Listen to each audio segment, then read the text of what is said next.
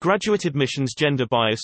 Both my girlfriend and I, both white, applied to the same PhD programs in mathematics.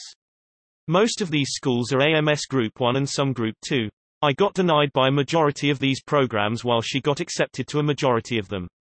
I sincerely do believe my profile is stronger, see comparison below, so I think there is a definite unfair advantage geared towards females candidates for graduate admissions.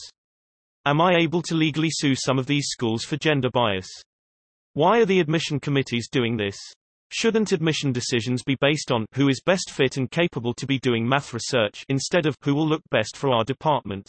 Comparison. We went to the same college, and have the same math classes except for 5 to 6 courses that are not math since we knew each other since high school. My GPA is 3.9, 0.2 higher than hers. My math GRE subject test score is above 80% while hers is less than 40%.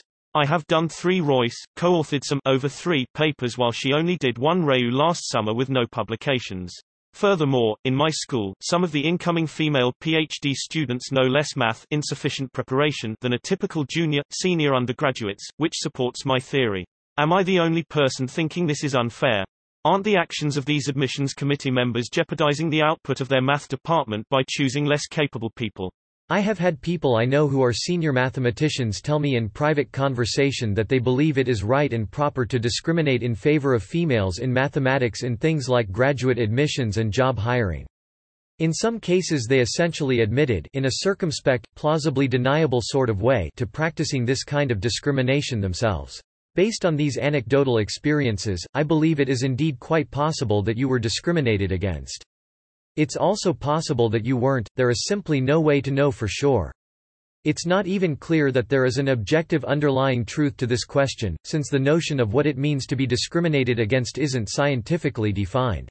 The people I mentioned are people I respect and believe to be quite sensible, well-intentioned people. Their views seem to be widely held among professional mathematicians in US and other countries' academia today, including many people whom I would characterize as very reasonable and moral. On the other hand, many other members of the academic math community disagree and believe that gender-based discrimination in math and science is unethical and unfair regardless of which direction it takes place in. So no, you are not the only one, far from it. I don't think there is a legal remedy for this issue. Who will you sue? How will you prove that a specific program or person discriminated against you?